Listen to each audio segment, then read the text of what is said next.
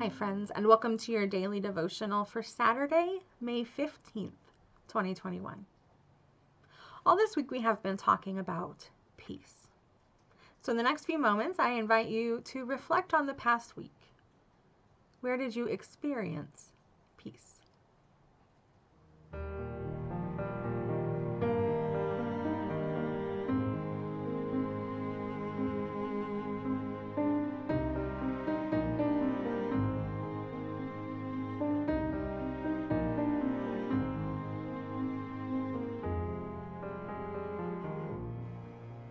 Our word from the psalmist today is Psalm 47 from the Common English Bible.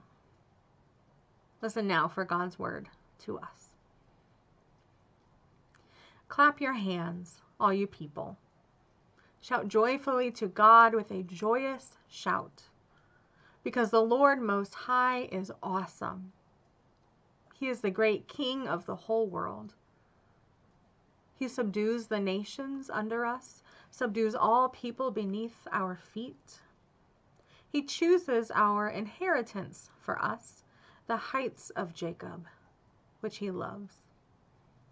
God has gone up with a joyous shout, the Lord with the blast of the ram's horn. Sing praises to God. Sing praises. Sing praises to our King. Sing praises because God is King of the whole world. Sing praises with a song of instruction. God is King over the nations. God sits on his holy throne. The leaders of all people are gathered with the people of Abraham's God, because the earth's guardians belong to God. God is exalted beyond all. Let us pray. Dear God, I know you are with me now. I know you are with me anytime I call on you or even think about you. Let me remember every minute of every day that you are with me, watching me, ready to help, protecting my soul even when the things of this world give me pain. Let my every minute be lived in your presence.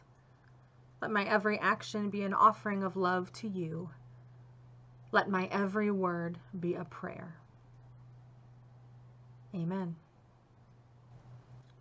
Our Old Testament reading today comes from Deuteronomy chapter 34, verses 1 through 7 from the New Revised Standard Version. Listen for God's word. Then Moses went up from the plains of Moab to Mount Nebo, to the top of Pisgah, which is opposite Jericho. And the Lord showed him the whole land, Gilead as far as Dan, all Naphtali, the land of Ephraim and Manasseh, all the land of Judah, as far as the western sea, the Negeb and the plain, that is the valley of Jericho, the city of palm trees, as far as Zoar. The Lord said to him, "This is the land of which I swore to Abraham, to Isaac, and to Jacob, saying, I will give it to your descendants. I have let you see it with your eyes, but you shall not cross over there."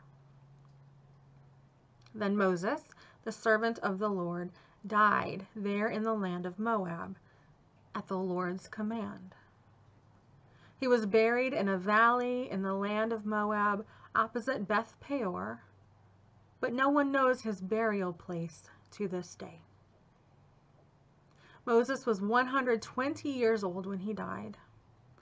His sight was unimpaired and his vigor had not abated.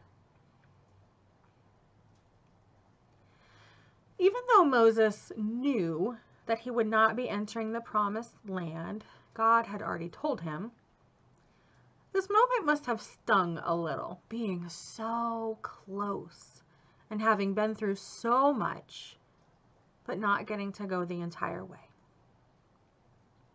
How do you think Moses felt after God showed him the land?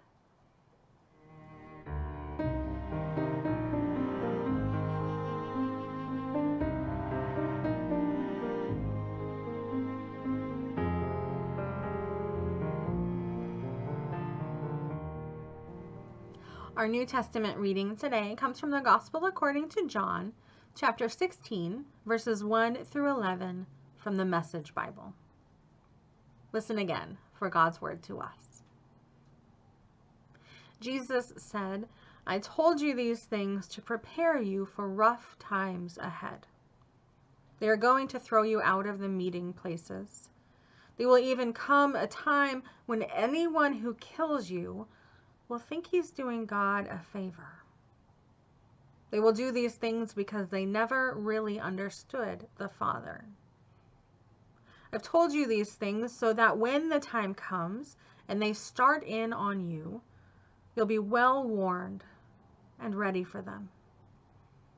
I didn't tell you this earlier because I was with you every day, but now I am on my way to the one who sent me. Not one of you has asked, 'Where are you going?' Instead, the longer I've talked, the sadder you've become. So let me say it again, this truth.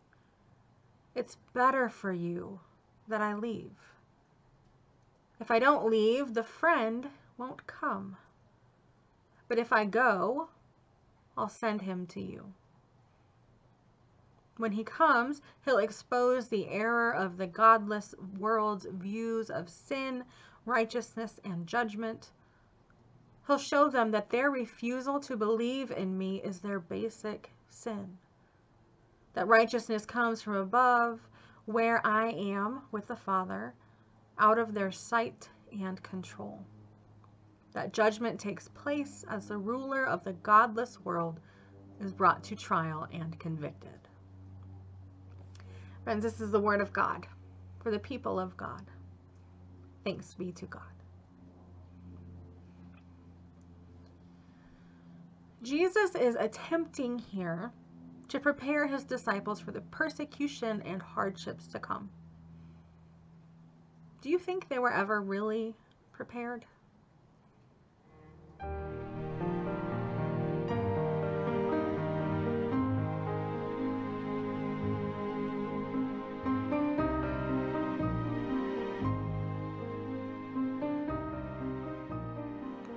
Let us pray. Lord, in utter humility, I thank you and glorify you, that you might hear the prayer of one so small as myself amidst the billions of souls on this planet, among billions of stars and one of billions of galaxies in your universe. Let me go forth in your peace, keeping your spirit always in my mind, and bless me, I pray, that I might always follow your will and live in the radiance of your blessing. Amen. Friends, go in peace to love and serve the Lord. I hope you will join us for worship tomorrow. You can find us at 10:30 a.m. on Facebook Live or Zoom or in the sanctuary, and the service will be available later in the day here on YouTube. Go in peace and be well.